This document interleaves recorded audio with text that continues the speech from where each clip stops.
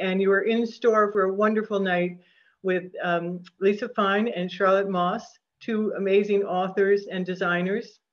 Before we get going, let me thank the friends of the Darien Library who make these programs possible.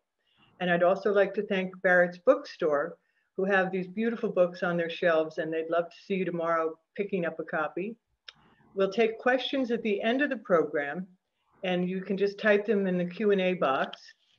And I have two, I don't know if you can see these, but these are the two books. They weigh a ton, but they are both stunning and wonderful gifts. I spent 2 days perusing them both, and these happen to be the libraries, but I'll be picking up mine tomorrow. So before we begin, let me tell you a little bit about Charlotte. Charlotte Moss has been in the business of design for 35 years. She is known for her timeless style, layered interiors, Southern warmth, and keen eye. She has received numerous honors, including the New York School of Interior Design Centennial Medal.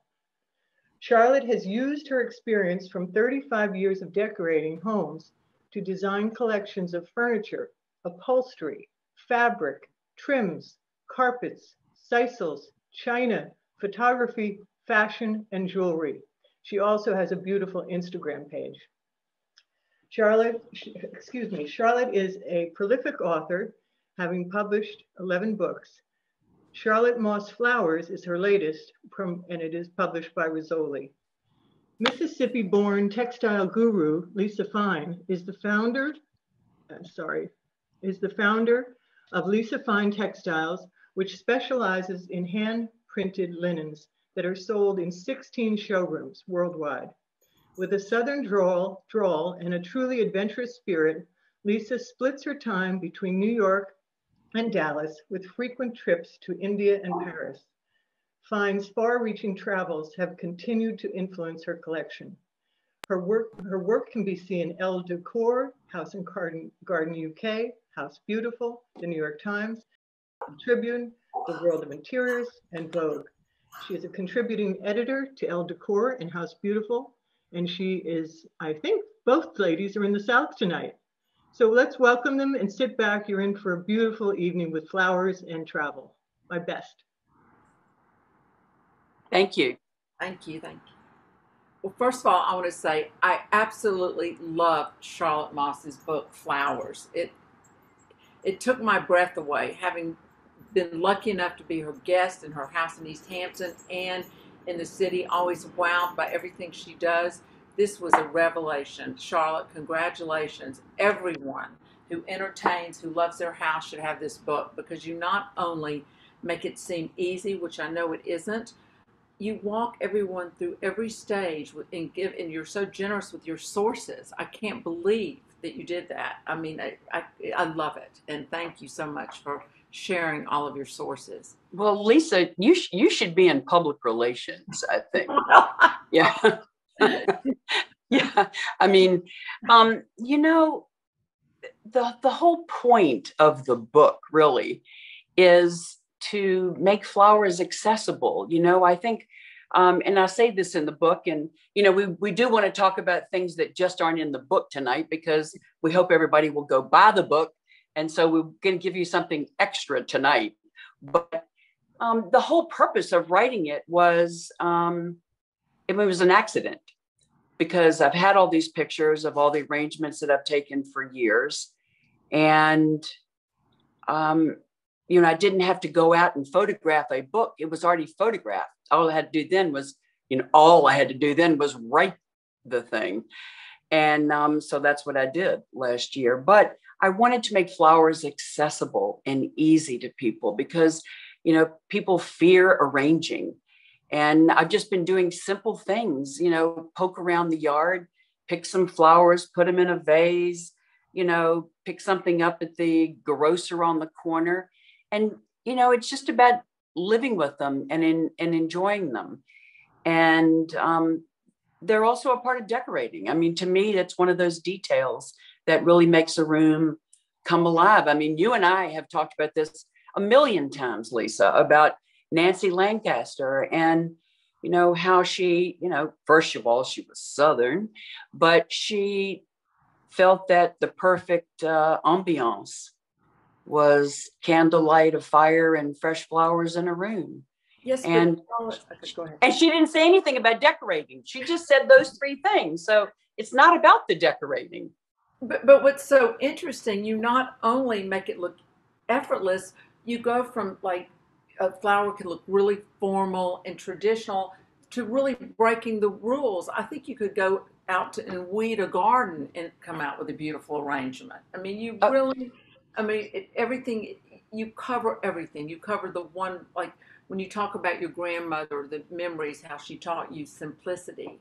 And you talk about one flower, and then just you cover every single area. And I know that it's more than just flowers, but it's so comforting to know that no matter if you have weeds or one flower, you can do something beautiful. Well, you can. Now, I don't like weeding very much, but I do think that a lot of weeds are in our future when you think about them in a different way, you know? Well, who is it? Ryan Gainey, may he rest in peace, great gardener from Atlanta. He had a great definition of weeds. It was like, it just like, it was a flower that lost its way or something like that, you know? And I love that, you know? But anyway, the most important thing is to just live with them and enjoy the process. I mean, enjoy the process. You know, I Instagrammed something the other day, was a quote by Paul Thoreau, because we both love travel. And, you know, he talked about travel being, you know, kind of a nightmare, the travel itself. But he said, the great part about travel is the self-discovery. And, you know, I think that's so true. You and I both love to travel. I mean, when we went to India, that was my first time, and you had been multiple times, and I can't wait to go back again. But you know what I would love to do is, I would love for you to talk about your inspiration of India and how it influenced your textile collection, and whether it's Turkey or wherever it was, to talk about that, because I think it's really important that people understand that, you know, you just don't sit around and wait for the lightning bolt to strike and come up with inspiration. That we have a way of storing things and storing ideas from wherever we are, whoever we meet, and then they surface in our work. And obviously it surfaced in your whole fabric collection. Well, you know, it's funny because when I first started my collection, I said every single textile is going to be some sort of flower, because to me, there's no better teacher than nature. And, you know, the colors in nature and the flowers. And luckily, when I went to India, I had never even seen colors that I discovered there. An ornation painted on a, and I took a picture of it, and I completed the flower and did it in repeat. And it made the, really, to this day, 12 years later, 13 years later, it's one of my most popular fabrics. And I would say from that very naive drawing of a flower to, you know, taking pictures of a field of, you know, lilacs or daisies, you know, you come up with colors and inspirations. And like I said, is, you know, from India to Sweden, I mean, there's just, people have been copying botanicals and fields of flowers forever. And to me, there's nothing prettier. I've gone from loving chintz to loving Indian block prints to now, I can't decide which one I love more. But so. Well, I want to see what you do with this new apartment that I know you've purchased. And I can't wait to see what you do there. Well, I'm going to tell you something, Charlotte, because we talk about muses. You are my greatest muse because you love beauty and travel, and it comes in every part of your life and every inch of your being. But a lot of my friends tease me that I've gone too boho and too ethnic. And I actually have. I got into an India frame that I couldn't think of anything that didn't have to do with an exotic country. And after being home for the past 14 months watching old movies, I'm going back to Nancy Lancaster and June. And I really want nostalgia and comfort. Not that I don't still love what they do, but I think what's going to be interesting is to see how I can fuse them together and not have anything that's not have anything that's in ethnic per se, but I think I learned a lot about color and flowers and things. But I just want to go back to old-fashioned pretty. Nancy Lancaster, fireplace, candlelight, and flowers. Sounds good to me, what you said earlier. Well, do you think that how you're viewing this now, especially someone whose whole fabric collection is, exotic, derived from exotic places, do you think this is what's going to come out of what we've been through in the last 14 months, that somehow that cycle may go back to old-fashioned values or something? I hope it not only goes back to old-fashioned values, I hope it goes back to lots of comfort food and home cooking. I think that people hopefully are saying, I think we've had a little bit too much home cooking, honey. Yeah, but I'll take a little less of that. No, but I just want, yes, but I do think that there's a lot of traditional things and old-fashioned things that people are going to learn to appreciate, having spent a lot of time at home. And gardening, I have a lot of friends that always like gardening, and now they've been working in their gardens all year. And I think we're going to have a renaissance of flowers and gardens again. And one of the things I love when you're talking about the muses, I wasn't that familiar with Karen Blixen and Constance Spry. And I think you mentioned how they would have cabbages and grapes and all these fruits and vegetables from their garden and their floral arrangements. And hey, I'm for like having it all come back as long as it's pretty. And hopefully, tell me a little bit about how you've been inspired by the various muses and sort of the eccentricity, because your flowers and arrangements, they're all, first of all, very few people probably know this. I don't think you ever do anything twice. And you make the comment. Oh, yes, I do. You just don't.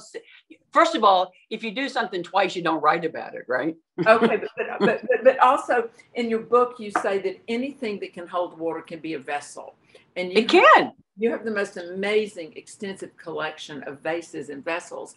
And with all of that and your talent to keep things alive, which I've never had that talent with plants, I really want to hear, what do you see doing with different, from the inspiration you've had from the various muses and coming out of here? Are you going to have a lot of cabbage and grapes and? No, I don't think that you're inspired so much to do something specific, although you might, I don't think I'm going to put broccoli flowerets in a silver tea caddy the way Evangeline Bruce did. I think that was very clever and it's a very nice idea. Just, I'd rather eat my broccoli than look at it or something. I don't know.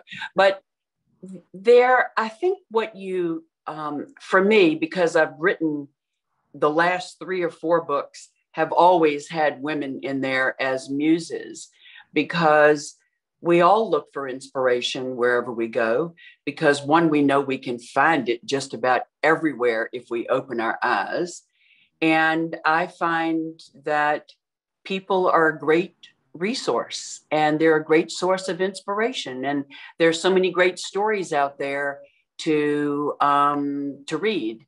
And so if I can write something about some of those women through a filter, in this case, flowers, and bring them to light in a different way, then that's what I like to do when I write. That's my challenge when I'm writing, is to push myself to do that research and everything. Because, people ask me, why in the heck did you do a book on flowers and not another decorating book? And to me, it really was pretty much about decorating in a way. But all of the women in the book are it's very interesting, all incredibly different in their interests, in their backgrounds, and what they chose to pursue. But flowers were a common thread in their lives, and they inspired them all in different ways. And, I love that story about Karen Blixen getting up in her nightgown, going to the garden, picking the flowers, putting them in buckets, and going back to sleep because she knew she had to pick the flowers early in the day. And she loved sharing them with her friends. And, I love, we don't think about Constance Spry and what she did as being ahead of its time right now, because so many great floral designers out there have done extraordinary things. But at the beginning, when she started to go into the woods and put wild and woolly things wrapping around urns and pedestals and coming out, going in all different directions, using material that nobody had ever used, that was a first. She broke ground. Pauline de Rothschild broke ground. Here's someone that could do anything she wanted, and she put grass down the middle of the table and flowers coming out of it. I just love that. So they all inspire in a different way because they all chose to do what they wanted to do. And I think that is the greatest lesson of all when it comes to personal style. I think you have to be willing to just put all those preconceived notions behind you. And I made it very clear in my book, I'm a rule breaker. I know you are too. And every one of those women broke rules. And they had their own personal style. And if you're going to be tortured by looking at someone else's playbook, you're going to be tortured your whole life thinking about what other people are going to think. So that's the end of my speech on that, Lisa. So, well, I couldn't agree with you more, because people often ask me how I select the people for my book. And I said, because their houses and interiors reflect more their personalities, their passions, their interests, their hobbies. And it's not about interior decoration. And they all break rules, even the ones that are in designers. Well, for example, one of the most popular chapters in my book is your house. Every house breaks rules that I love, because there is no right or wrong. If it's beautiful to you and it shows personality, I think it's classic, and it stands the test of time. Which is one of the things that I know that you've done during this time is you have read more books than any human I know during COVID. I've never seen a book list like that. It's enviable. And I read a lot, but you read, you're beyond. I know you love Leslie Blanche. I do too. We both love reading about exotic places and people like Freya Stark, that just is such a beautiful writer. What are you reading now? Right now, believe it or not, I'm finishing the Katharine Graham autobiography, My Personal History. I know it came like 20 years ago, but I don't watch as much news. I've been reading more history, and I love that. And next, I don't know what I'm going to read next. I have a great friend who just came out a book called House of Fragile Things by James McCauley, about the Doe family in the collection. And I think I gave you a copy to give to your husband, Barrett. Yep. So I've already read it, but I recommend that if anyone's an art lover and loves history. But, I've been reading, I read a lot of World War II, a lot of spy books. I know you love those. Billy Donovan and, all these lady spies. I forget their names. There's so many. I can't believe how many women were spies during World War II. I think I've read about a dozen. I have the books. I haven't read them all. Oh, my Lord. Yeah. And, I always feel like I'm so behind when you talk about what you've been reading. But I feel I'm so behind when I look at what you're doing.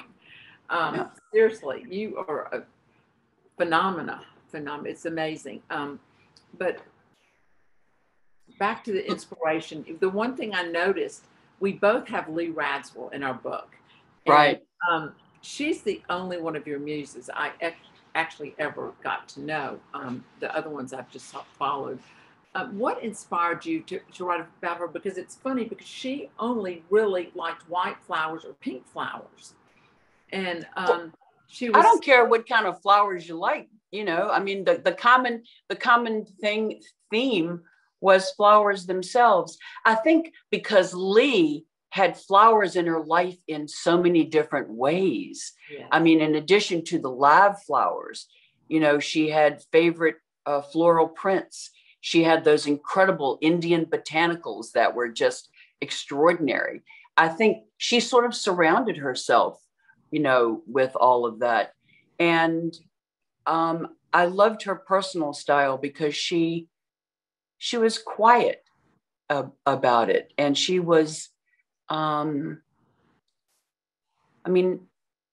she had a restraint. She had a restraint that I envy. Well, because sometimes I don't know when to stop. Yeah, well, she was a great editor. One of my favorite stories about Lee is she had the same demoniac, I think, chintz that she had in every single house and apartment she'd ever had.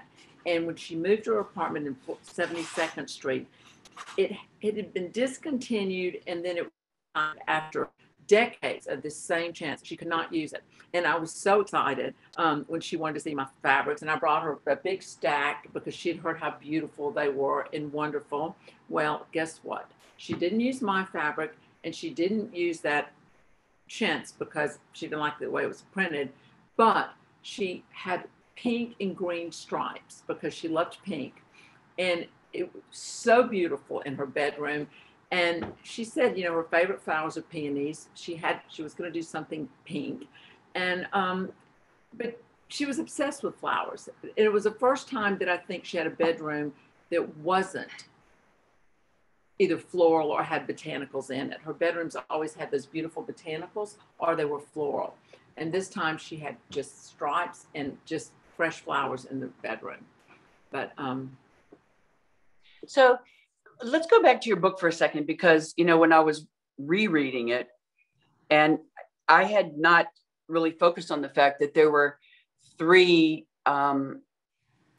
chapters, that there were flowers, yes, collections, and then faraway places. And I guess I just never thought about them being separate because I see so much overlap, Well, when I finished my book, I thought I was a little embarrassed, and I thought, this is a scam. I should just have inspiration, because there wasn't a chapter that didn't have flowers, because whether it was someone's beautiful garden, like in Delhi, or if their fabric, there was flowers everywhere. But I kind of had to break it up because I wanted a focus, and I kind of made it up because the three things that are important to me are flowers, collections, and faraway places. And even though there's an overlay with all of them, the overlay that's the strongest is flowers, because whether it's your garden or your print or something, I just, or the colors. So like I said, that's what I love, but it was a bit of a scam because flowers. But, I name a book Flowers because I can't keep even these alive, probably past a few days. I mean, so, I there's nothing I love more than gardens and flowers, but that's why I have such respect for you, because I know nothing about them other than just they're beautiful and they inspire me. I am hopeless keeping them alive. I even cut my finger when I cut the stems. But, I think, Lisa, that, first of all, I feel very fortunate that I have a publisher that is receptive to my ideas about books and how I feel about my subjects. And I feel that just the way you just described flowers, collections, and faraway places as being important to you, don't you feel very lucky that we both have had publishers that let us do that? I mean, I think that's one of the life's greatest luxuries. Listen, I love Vendome, and I love my publishers, and it was a dream. And, I know so many designers that they're doing books and that they can't sleep and they're miserable and they're so upset. I have to tell you, for someone who's not an author, who've never done a book before, it was the most joyous experience of my life. I loved every minute of it. Well, also because you're a writer, I know so many designers that they want to be able to write, but they either don't have the interest or it's just not their skill set. And so they're a little bit tortured by it because, they have to find somebody to help them write their book. And that's really part of my business. I mean, I have my interior design practice, but I love writing books. Intellectually, it challenges me. It forces me to put that pen on paper and start to write. And I was speaking with someone today who is thinking about writing a book. And I was describing how it all sort of comes about, because I think there's this great mystery that you sit down at the laptop one day and you say, okay, it's 10 o'clock. We're starting. We're going to write this book. And it doesn't happen that way, at least for me. I've tried so many different things. You just have to find those little thoughts, those ideas you get, put them down in your own, in your notebook, however you do it, and then go back and put the flesh on them later. But it's a process, but I love it. And, and I'm working on the next one. So I want to hear all about your next one. No, you're not going to hear about it today. Okay. But, it's funny that you say that, because I felt like I was trying to be like, whenever I would write about a chapter about you or Lee or something like that, I would just read about you. I'd think about you as much as I could. And I'd take little notes, and then I'd get my dog. I'd go to the park for 2 hours, and I would walk with my dog and just think about you, or think about what you were writing.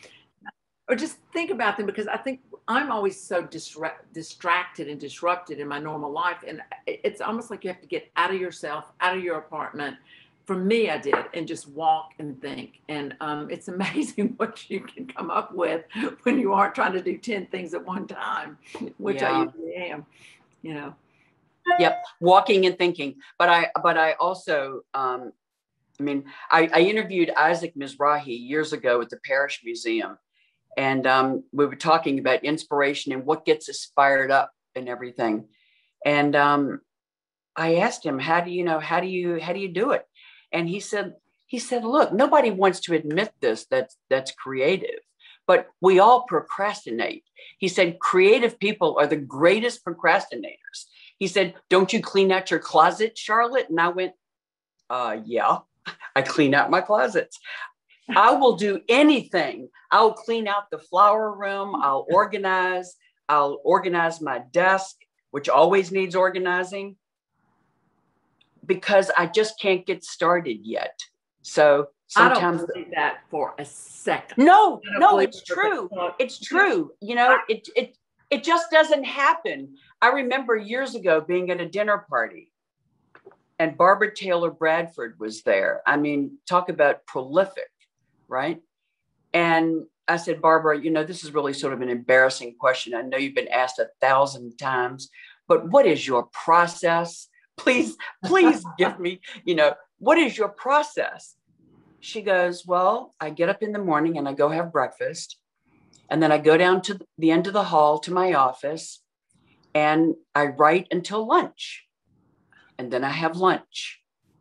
And then I go back to my office and I write until 5 o'clock, and I quit. And I went, that's how you do it? She goes, yes. A machine. There's just the ideas and the whole story just happens with some people. With that. I think you're born with that. It's a gift. You are definitely born with that. I could not sit down and start writing a novel. That is definitely a gift, but everybody has a process. Yeah. I tried one time going to the office on Saturdays and Sundays. And then what did I do? I cleaned out my desk. I went to the fabric room and started messing around doing some schemes. And then I went and looked at everybody's desk to see who was tidy and who was messy, and I just walked around the office for like 4 or 5 hours. I could not work in the office. It took me about 3 weekends to realize that, wow. And a pot of coffee. And, by the time you get home, you're wired and you still haven't written anything. Somehow you get it done, because is this like your 12th book? Well, it does get done. It does get done, but it doesn't happen because on demand.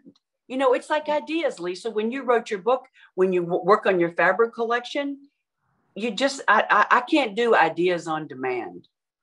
Yeah, no, you're right. But the thing is, because you never stop thinking though. And you never stop thinking, because I've watched you in awe. You forgot, I went to India with you, so I saw you 24/7. You had everyone in that entire country amazed at how much. But you know what, Lisa, you and I both, okay, I think both of us have very little patience with certain foolishness and certain things. I will be the first to admit some of my faults and idiosyncrasies, but we just want to get on with it. We are in halfway around the globe, and we're there to see things. And don't start talking to me about your daughter's debutante party, because I'm really not interested. I want to see this bloody temple. You know? And you aren't tired, and you don't do naps. And I'm hot. And I'm hot as hell. So I don't want to be bothered that way.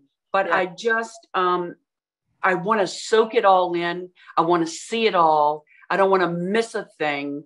Morning till night. You're the same exact way. Well, I think that is the commonality with us, that we never get enough stimulation, no matter what. I mean, I can keep going forever and reading forever because there's so much to see and so much to learn. And you just this is a little bit scary for everyone listening here. I mean, I'm sitting here looking at you like we're having a conversation, the two of us, which we are, and I'm thinking, oh my God, these poor people get more information than they ever thought they were going to get. Okay. But let me just ask you something. You've done a lot of travel. I've done a lot of travel. I've photographed hundreds of gardens.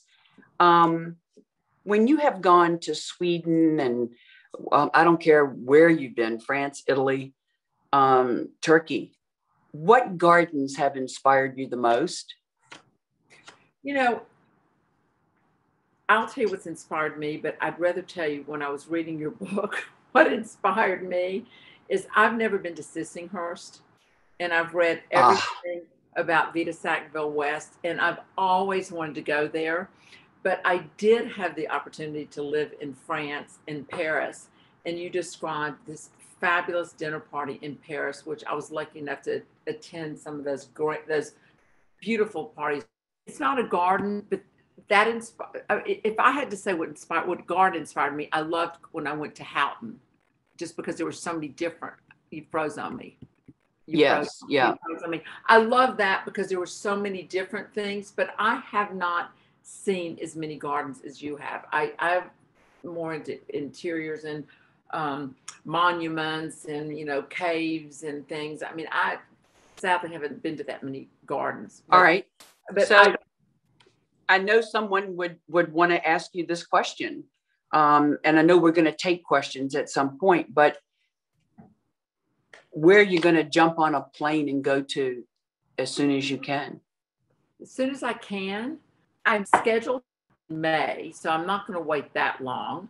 And I had 4 trips. I had a trip to Poland, a trip to go work at San Patrignano in Italy.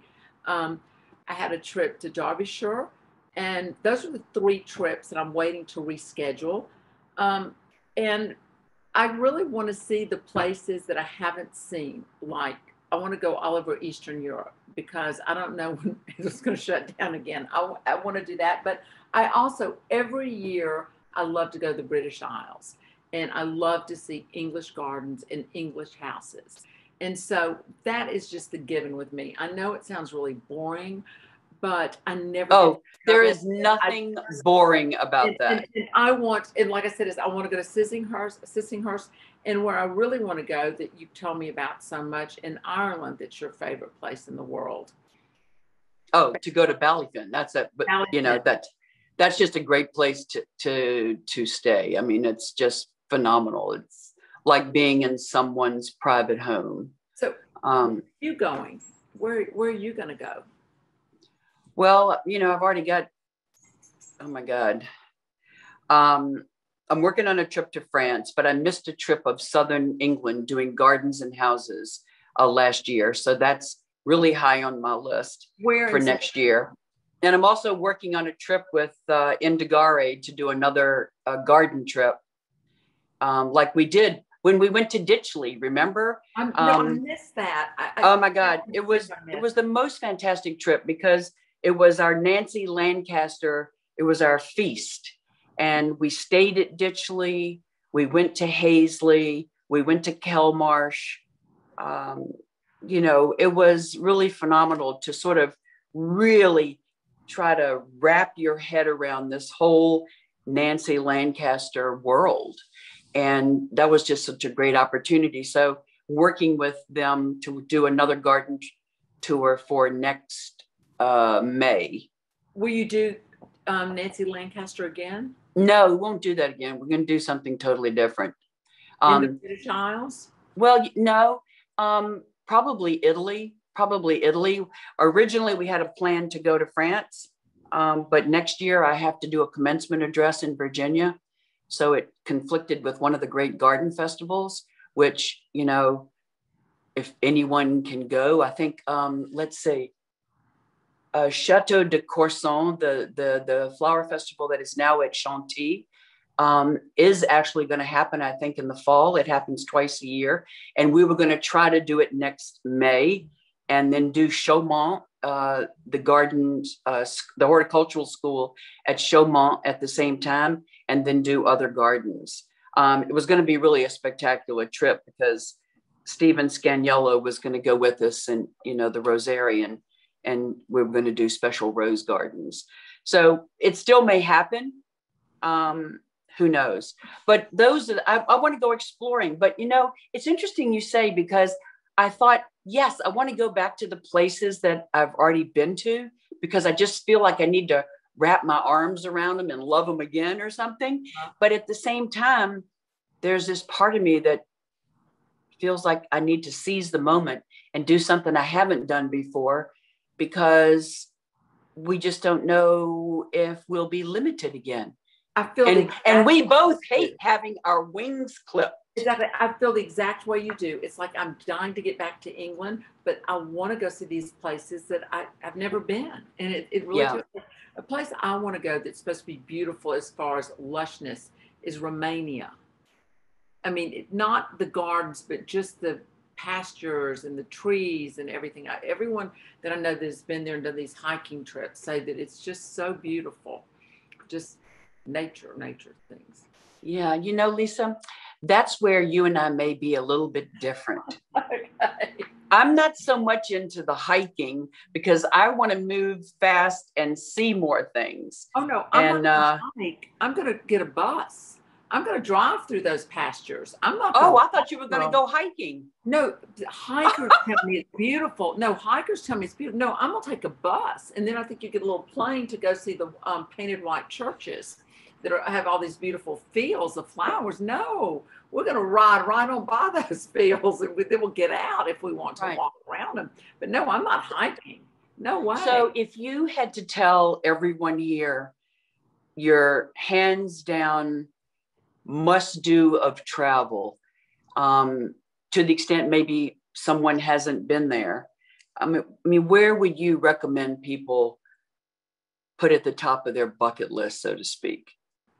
Okay, my travel tip would be never overbook and leave time, because the best trips I've had, well, actually, you and Melissa of Indigari told me a trip that I was not that excited about, that was the most interesting I've ever done, and that was down the Nile in Egypt. I absolutely love that trip. And the funny thing is, everyone said, oh, just fly into Cairo, you don't need to see it. Okay, we stayed 5 days in Cairo, and I loved it. And, you know, I think the biggest mistake people make when they travel is listening to people that want to da-da-da-da-da, because sometimes discover things and we did. And I think Egypt was the most surprising trip for me. It's not my favorite country to go to, but it's a trip that I can't tell you how happy I was that did it. And you sort of paved the way, you and Melissa. I adored it. I mean, it was an amazing trip in so many different ways. I mean, we could go on talking about all that, but do we want to turn things back over to Kathleen to sort of direct questions that have come up? Or Kathleen, have there been questions come up while you've been watching? No, we have a bunch of questions. We have one, I'll start with an easy one. Someone wants to know who Leslie Blanche is. Oh gosh, Leslie Blanche was an editor, a great writer, an incredible traveler. Oh my gosh. The Wilder Shores of Love. Wilder Shores of Love. Yeah, that would be the first one to go to, don't you think? Yes, and it's 4 different women who grew up in Europe that traveled to the Middle East and had these sort of scandalous lives. And one of the women was actually a great aunt of Pamela Digby. Oh, wow. And also The Sabers of Paradise is another great one. Yeah. Yeah, I know one book sort of leads you to the next, because it was Jane Digby, who was who had a great life. That was another great book. But and I loved Around the World in 80 Dishes. Oh yeah. That was a great book. I can find it. I don't have it there. No, sorry. Someone also asked who Barbara Taylor Bradford was, which I think she must be one of the few people who don't know who she is, but I'll let you answer that. Well, she was just an incredibly prolific modern novelist, who wrote a lot of romance, and she owned that space. I mean, she owns that space. Danielle Steele owns that space. Mm-hmm. Yeah, I mean, all you got to do is Google. That's the great thing today. Just press a button and you get all the info you want. You get all the answers. Someone would like to know, what do you think is the most beautiful garden landscapes here in the U.S.? Lisa, do you want to take that one? You want me to take it? That is Charlotte, you are the expert on that. I'm not. Oh, I love Middleton Place in South Carolina and Charleston. I love Monticello and Mount Vernon, because we had 2 presidents who were great experimenters with the garden, and they were quite knowledgeable about it. They were students of the landscape. I think they were incredible. I mean, there's so many. I love going to Huntington Place on the West Coast. Virginia Robinson Gardens in Los Angeles. The list goes on. Yeah, good suggestions. Here's a question for both of you. As designers, what do you like most about helping people find their personal style? I think for me, having done it for so long and working so close with, basically they're a stranger when your clients come to you, is to try to find something that sparks their interest, something digging around, asking questions, trying to find out about their interest. Maybe you can guide them in another direction and get them excited. I remember getting one client excited about creamwear, and she's got more creamwear than Barrett does now, I think. And I might know who that person is. But I just love knowing that I got someone excited about something new in their life. I think that's very gratifying. That's fun. And Lisa, did you? It's funny. I spend a lot of time like going out to lunch and shopping with my girlfriends if they're doing their house, and I'll go with them to the antique stores and it's just fun, sort of tapping into their brain. And the minute you hit on something that you have a commonality, like whether you both love porcelain, or you both love rugs, or you both love India, or both, because people come to me because I have fabrics, I often end up, holding friends' hand when they're working on a project. But I think it's finding the common interest, it's something that they really love that you relate to, and then it kind of just snowballs from there. What do you think, Charlotte? No, I find that very exciting. Finding that common ground or new ground. I love new ground, exploring new ground. What do you?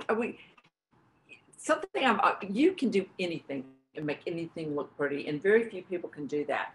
But because I'm a person of color, I find it very challenging when someone comes to me and they say, I don't like color. I don't like prints. I don't like anything. Someone wants to know, Lisa, why did you focus on textiles? Or how did you decide to focus on textiles? Well, I'm going to say something that I shouldn't admit. Before I became a textile designer, people used to ask me what I was, and I said I'm a professional dilettante because I love anything beautiful and I dabbled at it all. And I basically went to India and said, I want to work on textiles. And it was a passion that I'd made enough mistakes and learned enough in the process of a lot of, working with different printers and weavers and manufacturers, that I finally took all my inspiration from around the world and mainly India and started printing in California. And it just worked. And it was funny. I didn't have a business plan and I really didn't know what I was doing. And I have to say my sort of design school was just making a lot of mistakes in India. And it just happened. But I've always loved fabrics and I've always loved design. So sounds like a good place to start. Yeah. This is good for either of you. Have either of you been doing redecorating over the last 16 months? And if so, what was your favorite? Charlotte, go ahead. I don't think either of us ever stopped decorating. No, really, I've been too busy to even think about redecorating.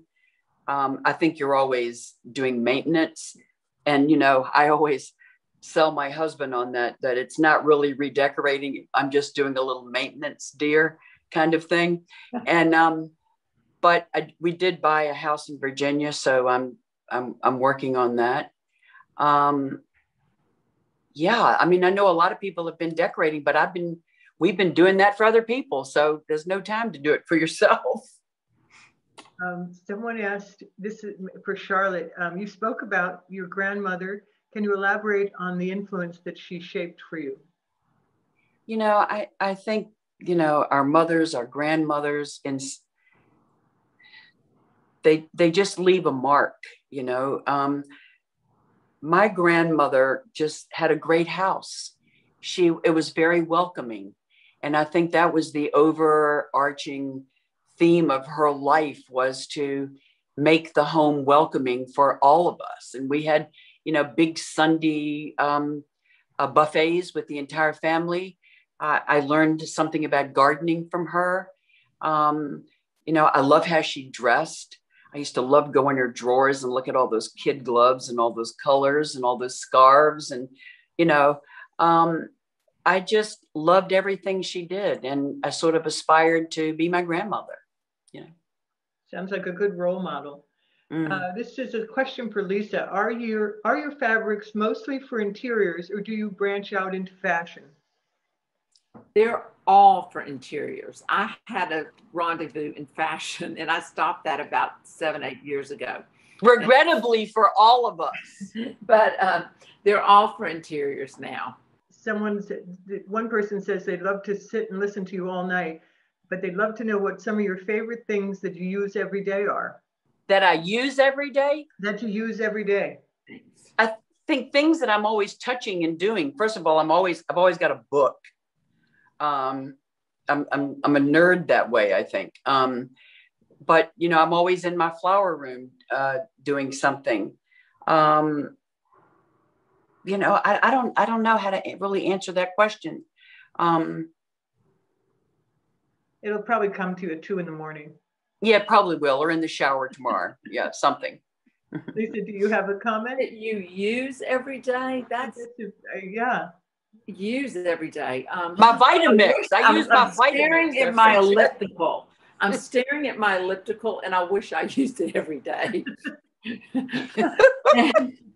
I wish, and I'm looking on the other side, I see a martini shaker, and I wish I used that every day, but I can't become a martini at home drinker. I only do that when I go out.